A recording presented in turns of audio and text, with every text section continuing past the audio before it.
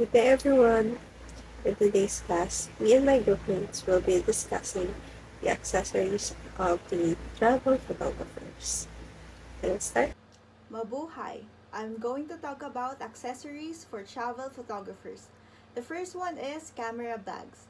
It is used specifically designed to house and protect your camera, lenses, laptop, and all other accessories such as batteries, filters, and speed lights. The second one is tripod. A tripod is a three-legged stand designated to support a camera. Cameras are mounted to a tripod, also referred to as sticks, for stability. The third one is filters. It is used to reduce reflections, gradient filters to darken the sky, and ND filters to allow longer exposure times even during the day. It is used, for example, for the smooth display of water. The fourth one is external flash. It is a camera flash that is not built into the camera body. They can be mounted on the camera via hot shoe or remotely triggered to fire off camera. While many cameras have a built-in flash, greater power and versatility can be had by attaching an external flash. Care products. What you as a photographer should always have is a microfiber cloth. Dust, fingerprints, and moisture on your lenses quickly create unwanted effects on your photos. The next one is remote shutter release. It is a remote trigger that can be connected to your camera using a cable or wirelessly to remotely release the shutter. And lastly, reflectors is a photography tool used to redirect light to a subject or scene. It doesn't create light, rather it redirects light that is already there. Focus. Another crucial point for the quality of your shots is the focus. The focus point is the area of the image that is in focus, and it should of course be exactly on your subject. The autofocus technology in modern cameras is usually so good that manual focusing is hardly ever necessary. Autofocus is a camera setting that makes the focusing process easier, especially for those who are starting out or want to experiment with a type of photography that requires more speed. Focus in photography is the process of making adjustment to the lens to find the maximum resolution, sharpness, and contrast of your chosen subject. You can do so either using manual focus or the autofocus system of your camera. The next one is bokeh. This is the aesthetic quality of the blur produced in out-of-focus part of an image, caused by circles of confusion. Bokeh has also been defined as the way the lens renders out of focus points of light. Bokeh is often most visible around small background highlights, such as specular reflections and light sources, which is why it is often associated with such areas. However, bokeh is not limited to highlight. Blur occurs in all regions of an image which are outside the depth of field. Image composition. Image composition is one of the most common mistakes that beginners of photography make is to place their object in the middle of the image. To make your photos look more interesting, you should go to the camera settings and activate the grid lines. This is how a photographer arranges visual elements within their frame. It is pleasing organization of objects within your rectangle, says the photographer Adam Long.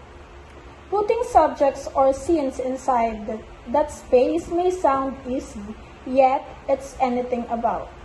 It is important also because it helps drive the story behind your image and grabs your viewer's attention. It is one of the most important components of photography, or any visual art for that matter, and can turn an ordinary scene to something special.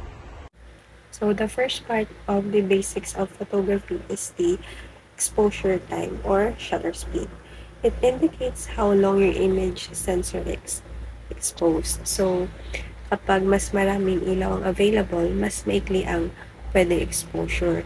Or kung ang mga bagay na gumagalaw ay malabo, ito ay dahil ang exposure time ay masyadong mahaba. Kapag mas mabilis ang paggalaw ng isang bagay, mas maikli ang oras na kailangan mong i-expose para makakuha ka ng malinaw na image or pictures. So the next one is the aperture. The aperture allows us to control the amount of light entering the lens. So kapag binuksan ng aperture, mas maraming liwanag ang pumapasok. And conversely, kapag pinaikli ang aperture, mas kaunti ang liwanag na pumapasok sa lens. And the numerical values of the difference in aperture size is known as the f number. And kapag nagbabago ang f number, hindi lamang ang dami ng liwanag na pumapasok sa camera ang nagbabago, kundi pati na rin ang size ng area sa larawan na lumilitaw na nasa focus. So kapag mas maliit ang f number, mas maliit ang lugar sa larawan na nasa focus. So kabaliktaran nito, if mas malaki ang f number, mas malaki rin ang lugar sa larawan na nasa focus. Nightscape photography involves capturing a landscape-style image at night. It can include the beautiful Milky Way, a starry sky, or your favorite constellation. This is a type of astrophotography where long exposure images are taken to reveal the beautiful light of a seemingly dark sky. Star photography requires quality optics, and some camera lenses are better suited for it than others. To really make your nightscape image amazing, you'll want to capture an interesting foreground too. This can be a snowy mountains, a waterfall, or forest. Wildlife photography is a genre of photography that records the life of animals in their natural settings, like in a forest or underwater. So wildlife photography often constitutes the image of animals in movements or action such as eating, fighting, or in flight. It also covers various organisms including mammals, insects, plants, reptiles, rodents, and other invertebrates. Alternatively, it may also record the in-depth details of an animal's appearance or its presence within its environments. Street photography or candid photography are conducted for art or inquiry that features animated chance encounters and random incidents within public places. Although there is a difference between street and candid photography, it is usually subtle, with the most street photography being candid and some candid photography being classified as street photography. Street photography does not necessitate the presence of the street or even the urban environment. Though people usually feature directly, street photography might be absent of people. It can be an object or environment where the image projects a decidedly human character or aesthetic. Landscape photography is a mesmerizing art form that allows photographers to capture the breathtaking beauty of the natural world.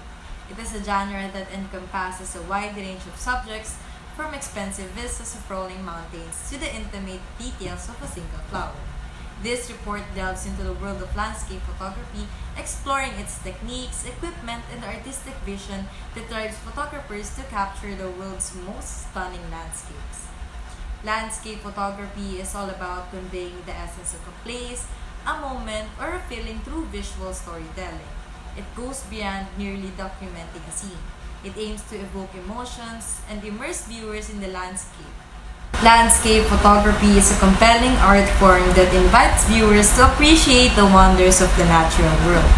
Through skillful composition, a deep understanding of lighting, and a passion for storytelling, landscape photographers transports us to the heart of the nature's beauty, whether capturing the serenity of tranquil forest or the drama of a thunderstorm over a canyon.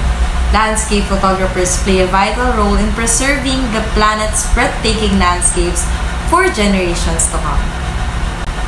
Architectural photography is a captivating genre that seeks to capture the beauty, form, and essence of structures and spaces created by human design. It is an art form that combines technical precision with creative vision to produce images that not only document architecture but also convey its aesthetic and emotional aspects.